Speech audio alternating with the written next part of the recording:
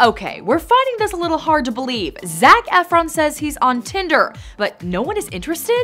What? The hunky Hollywood star has been single for several months now after ending his relationship with longtime girlfriend Sammy Muro. But according to Zac, dating since the breakup has been a bit rough. Talking to British newspaper The Times, the former Disney star admitted he's even tried Tinder, but it didn't exactly go as planned. Amazingly, he said, when I signed up for Tinder, nobody swiped me. They thought my profile was fake. Okay, let this be a lesson. If you see Zac Efron on Tinder, swipe right. For goodness sake, swipe right. Getting a little more serious, however, Zac confessed his superstar status takes a toll on his social life.